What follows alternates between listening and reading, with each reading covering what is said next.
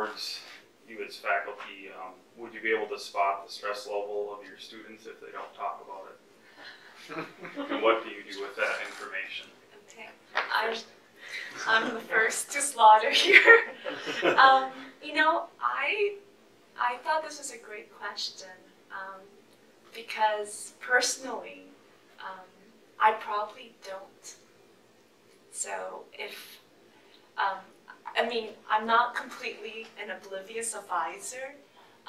There are definitely signs I can see in students, signs that I recognized in my peers when we were going through graduate school. For instance, some of my male friends from graduate school, when they were going through hard times, they just stopped shaving. They stopped caring about how they looked. And it's not necessarily just the appearance, but it was coupled to maybe being more grumpy. So those are kind of clues I cue in on. My female friends tended to dye their hair when they were really stressed or bake, because for them, baking was a release of that stress. But honestly, I was more in tune for peers than I am for my own students sometimes. And so I would really appreciate, I think, having an open conversation about this, hearing from you guys. Is there, maybe you feel there's a stigma about talking about stress to your advisor, but personally I would appreciate it because it would help me be a better advisor. I mean, as you've heard from all of us, we all have been stressed and we don't deal well with stress. So we're not going to judge, I think, students who voice their stress. And I think actually it's really, it would be great to have that openness, I think, for an advisor with their students. And if other students in the group see it, then I think that would be helpful for everyone. So I have to say, I don't really have a great solution to this, but I would say that, no, I don't think I would necessarily spot it. Yeah, scientists are notoriously bad at reading social cues. So I would say that your advisors and your peers may not be the best at noticing that something's wrong. I'm sure I fail at recognizing that my students are overly stressed. And I also, my personal, I guess, belief, my philosophy is that some stress is good. And so if somebody comes to me and says, man, I'm really stressed out about what you're asking me to do here. This is really, I've been thinking about it all day. I can't stop thinking about it. There's a part of me that says to myself, this is great. They're really thinking hard on this. This is good. And so that boundary of when being stressed is too stressed is hard for me to recognize personally. I can recognize that somebody's stressed, but I can't always tell that it's too stressed. And sometimes I think it's okay for them to be stressed to a certain point. But not to the breaking point. Not to the breaking point. Recognizing the breaking point. Yeah, and that's, I'm not very good at finding that point. So I guess the answer to the question is no. I think there have been a handful. I can probably point.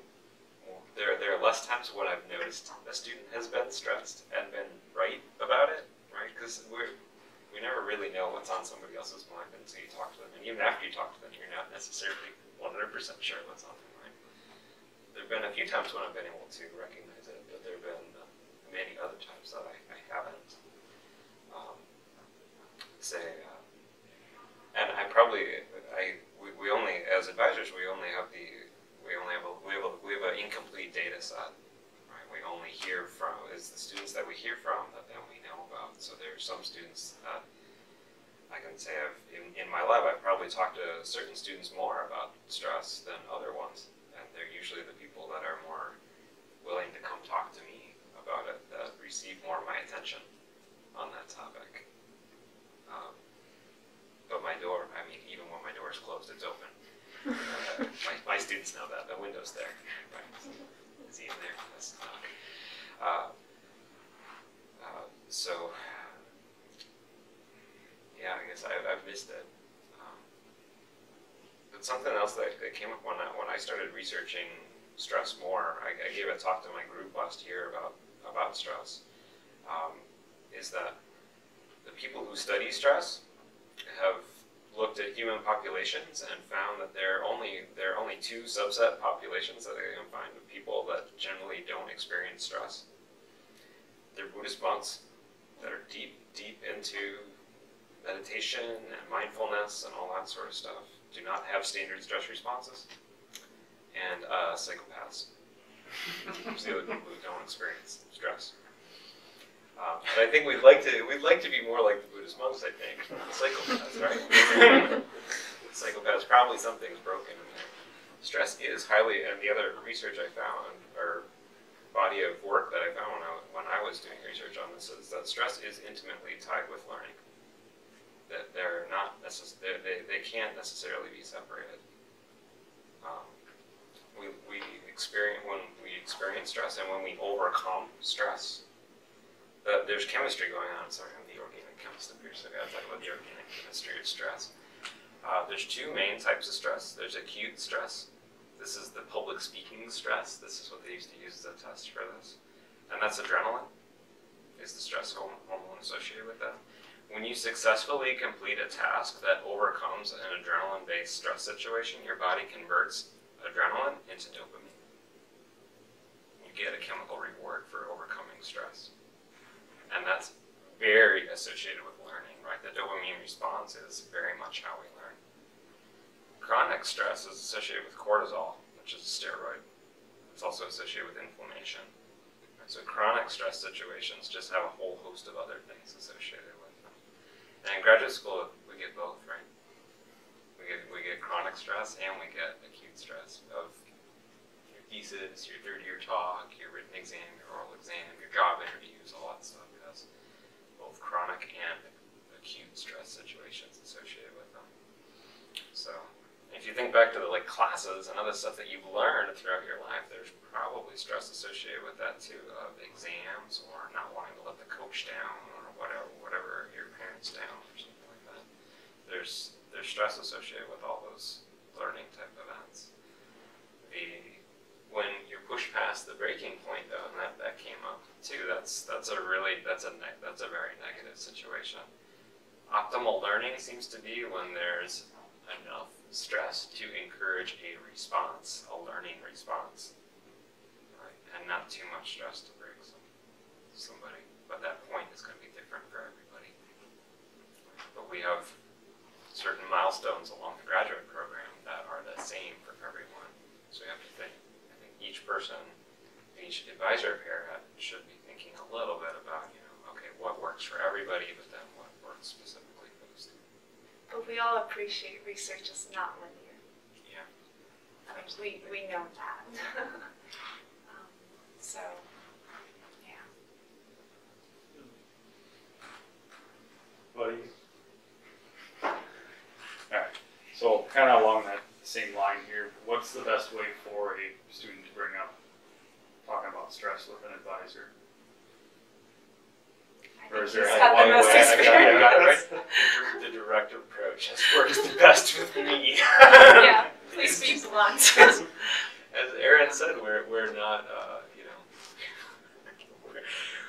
we're not the best at picking up on certain things, and I'm not either. So the direct approach has worked the best with me, and sometimes that's a student just showing up at my office.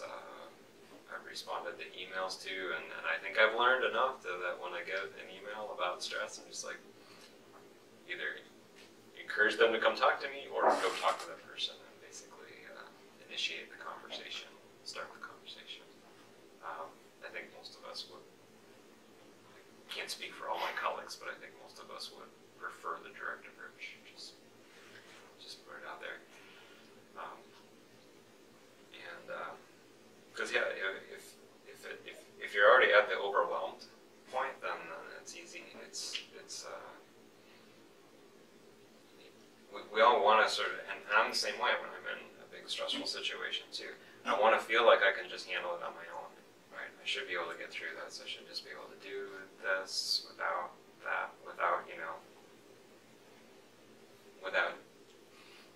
help.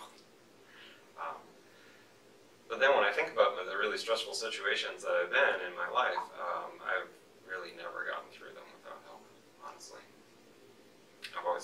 somebody, whether or not it's a friend or my wife or my family or my research group. I've always had hope. I think to the past when I've had students who were very stressed out at one stage of their career, and I think just starting the conversation is helpful, because what I've noticed from my past experience is that actually the stress was induced by unrealistic expectations, that they thought they needed so much more to graduate, and they didn't, or that they had a hard time leaving the lab to start writing their thesis because they felt what they had done up until that point wasn't enough. And so as an advisor, we can be much more pragmatic and practical and assess much more objectively. I think that's a hard part. I mean, I remember being a grad student being so tied to my research emotionally. I had to learn, writing the highs is great. Your research is going well, you're happy, life is good. But to avoid the lows, your experiments aren't working. That's not a reflection of you. But you can't help but feel that your confidence plummets in yourself, right?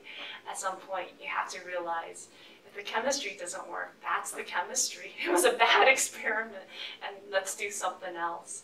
So I think trying to remove myself from the ups and downs of results emotionally was a key part of learning to be effective in the lab.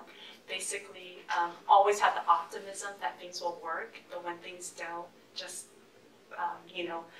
don't feel that that's you, that you have bad hands, because it's not. And I know it's hard sometimes for my students to talk about negative results, but oftentimes I learn from them. So I take the approach that, okay, that was a dumb idea of mine. let's shelve that and move on. So don't feel bad about talking about things that don't work. The science is not a reflection of your capabilities. Or, sorry to... Yeah, no, go ahead. That's such a great point to talk about those sorts of things, because even if it is your hands, and it might be, because I know I heard you say that, and it was a great point. Okay. But even if it is, you can address it. It could be. But yeah, it could be you. But you might not know that. You wouldn't know it, right? Or you might be afraid that it's you, right? That could be a stressful thing as you're thinking, wow, did I screw that up? Because I've certainly screwed stuff up in the lab. Sometimes it was me. I had bad technique at times, right? But the only way you're gonna learn is to you're gonna have to be a little bit vulnerable and kind of put that out there that it didn't work, and so that your advisor or your other lab mates can help teach you. So you got to remember that there's a student part of the graduate student, and that means that you're here to learn. I don't have much to add. I think that for me, saying something directly to me is probably the best way to tell me that something is too much. I definitely had students in my group come to me and say, I just need a break, and that they needed some time away from the lab, and I'm fine with that. So. But I also say, just before that happened, I didn't know that they were going to say that to me.